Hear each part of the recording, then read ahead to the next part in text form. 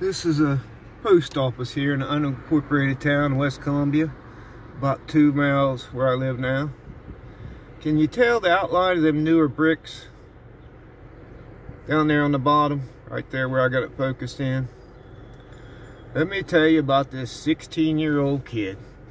Just got the picture taken for his license on November the 18th, 1983. Coming down this road toward this way, a little bit after midnight, trying to get home in a hurry because he was late with a couple of his friends. Driving a 1978 Ford station wagon, LTD, white with the wood grain down the sides.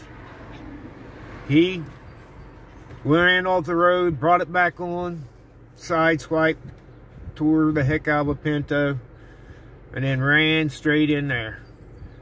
So bad that that's a basement. See how you walk up the steps to go in the building? That was a basement, and the back wheels was off the ground. The windshield posts were all bent in. Nobody was hurt but the driver. Knocked his teeth out and a little scar on his chin. That kid grew up to be the man that's telling you the story right now. Hard to go by and not look over where that still stands out almost 40 years later. Drive careful, guys. Keep being you.